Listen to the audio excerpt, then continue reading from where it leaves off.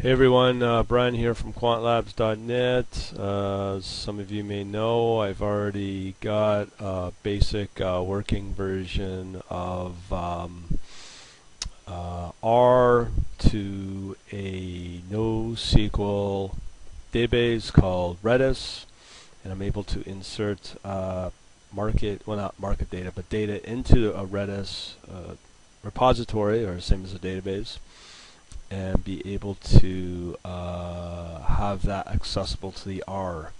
The whole idea is basically to have Java listeners that will listen to market tick data and insert it into the Redis, and then the R would be able to do some data analytics with it from built models or strategies that I come across.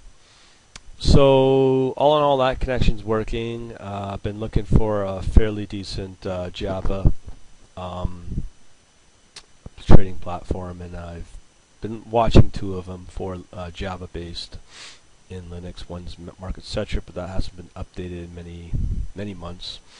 And then there's also Quant, which is a decent-looking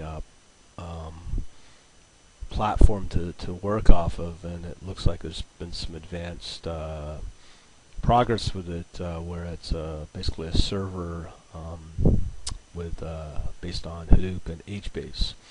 My only dilemma right now is I just don't want to have a Redis and Hbase databases. I just want one. So I'm still trying to figure out if there's a way to get R to read Hbase. I'm sure there is. There's one from called Hbase, but I play with some of those packages for R, and they just seem to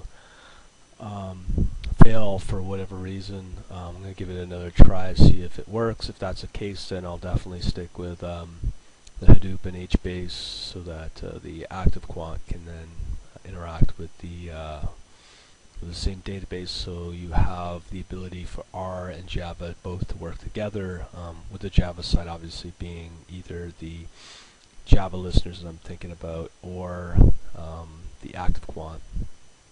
So hopefully that'll work out. Either way, the active quant or MarketCetra are very scalable. Redis is just scalable. So that's the plan of action. Just wanted to get you up to date, and I'll be fooling around with LMAX as well, trying to get connection into that ECN or exchange as well. Over and out.